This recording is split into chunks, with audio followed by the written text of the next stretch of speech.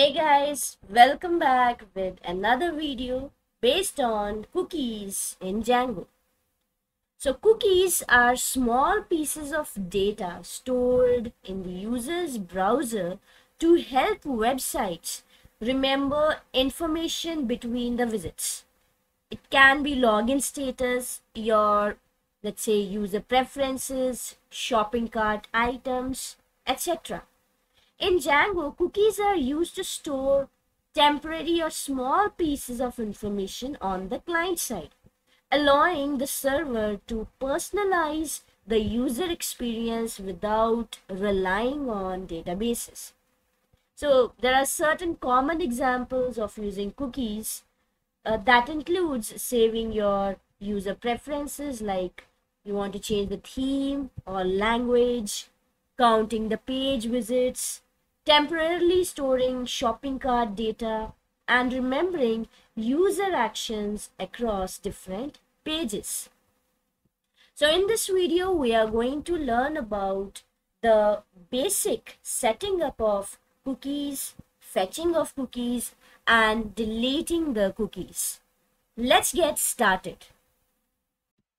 Alright, so now we have to create three functions that will be responsible for setting the cookie, for fetching the cookie, and for deleting the cookie.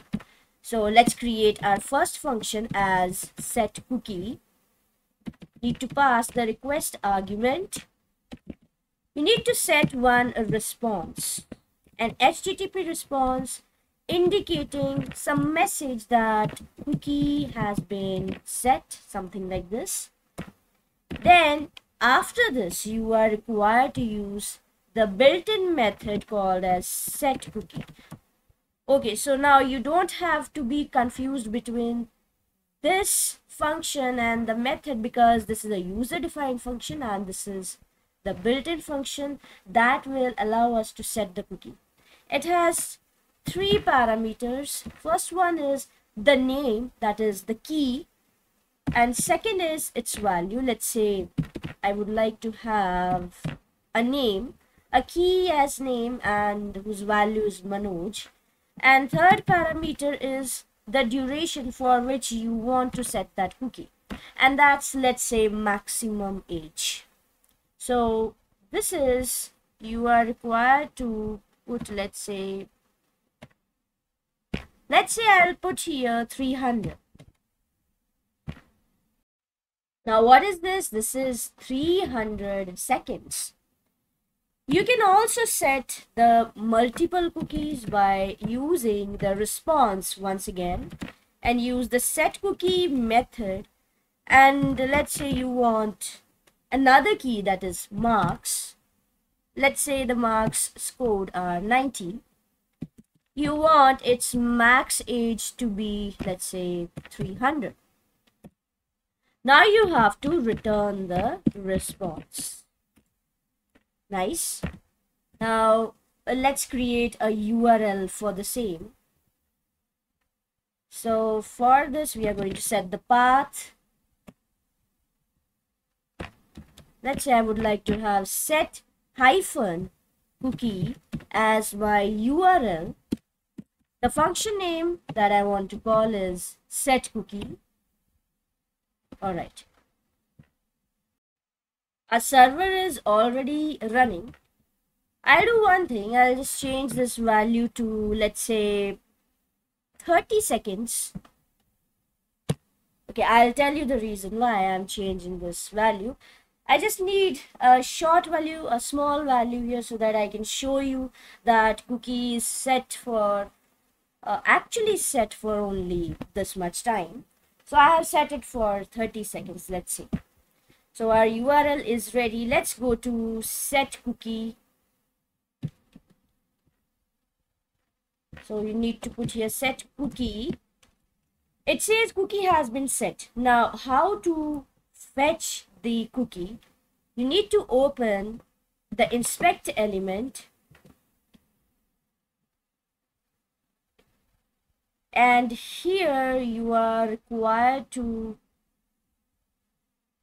there is one option called as application, right? So that's the application. You need to click here cookies, and we'll be able to see this link here. And if you are able to see, your cookie is not available anymore anyhow, because it was set for only 30 seconds. I'll just set it once again. Now if you are able to see, the cookie has been set. Name Manoj marks 90 for 30 seconds. Let's wait for 30 seconds and we can verify that, yeah, the cookie is really set for only 30 seconds and not more than that. So we need to refresh here. Okay, so 30 seconds are not yet over. Let's wait for a while. Nice. So the cookie has now been deleted.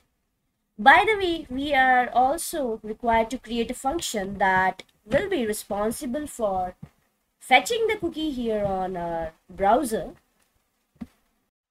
Let's create another function that will fetch our cookie. So I'll create a function with the name getCookie, pass the request argument.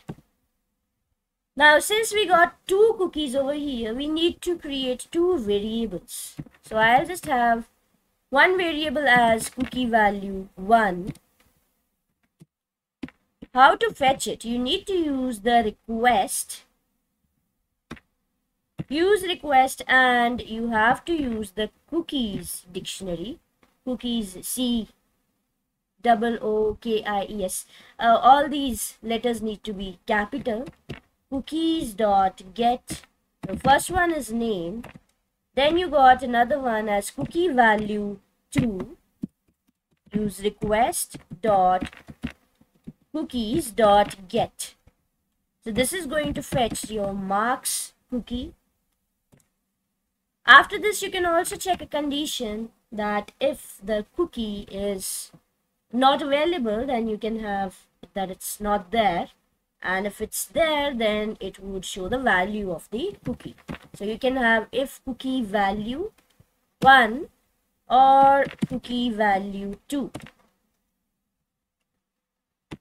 Return an HTTP response. You can use an F string. The cookie value, or you can say values are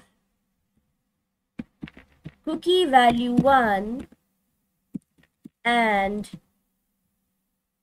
cookie value 2.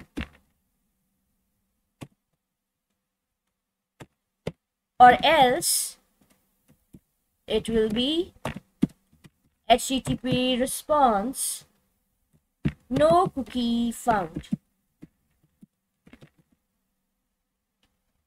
So we can create another URL for the same. Use path get cookie, call your function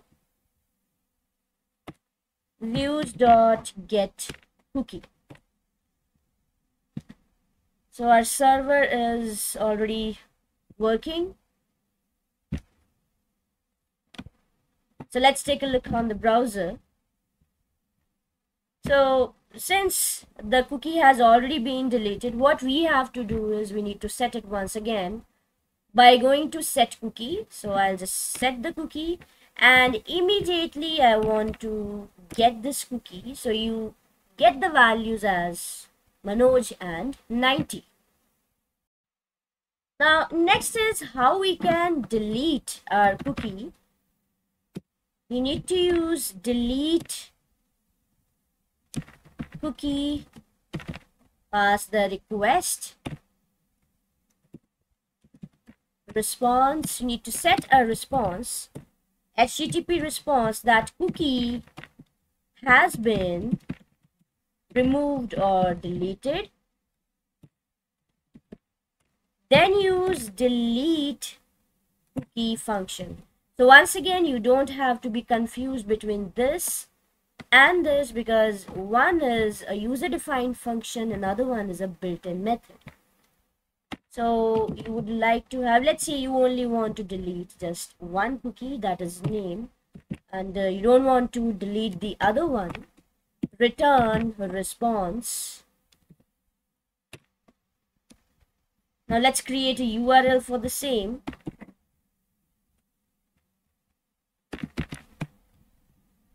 Let's say delete -cookie. Call your function delete cookie. So for better understanding, I'll change now this value to, let's say now change this value to 300 because otherwise we won't be able to check or verify the functionality of your delete cookie method. So we need to set the cookie for at least 5 minutes. So right now, if you are getting the cookie, you see that no cookie found. So first of all, you need to set the cookie once again. Set the cookie. Now you get the cookie. Now your cookie is set for at least 5 minutes. Now you can easily check the functionality of delete cookie method. Now let's write here delete -cookie, which is our URL. Cookie has been removed. And now if for verifying, you once again go to get cookie, you see that the cookie that is deleted is not available anymore, but the other one is available. You can also check it from the inspect element by going to, so here you can see that marks are available, but name cookie is not available anymore.